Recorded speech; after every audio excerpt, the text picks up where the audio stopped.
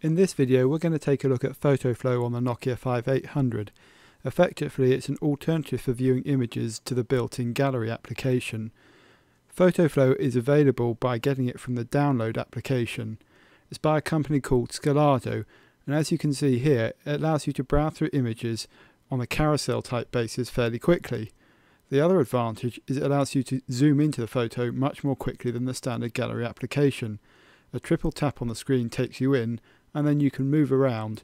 You can see here there's support for photo flicking to get around the image, or alternatively you can use the small image thumbnail in the top corner to move around the image rapidly. Tapping on the image again zooms you back out. As you can see, the performance of PhotoFlow is much more impressive than the built-in gallery, particularly when it comes to zooming into images. This is because it uses Scalado's CAPS imaging technology. We've written plenty about this technology on the site before.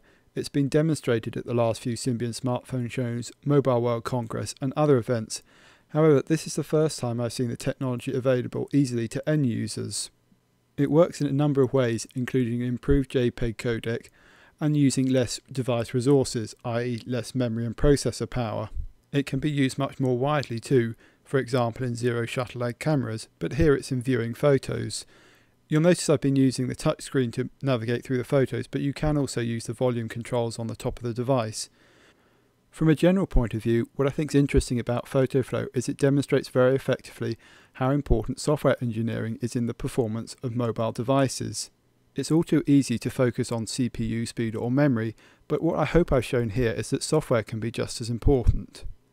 For 5800 owners who are looking for this application, you can get it from download as I mentioned before. It's available in the imaging folder.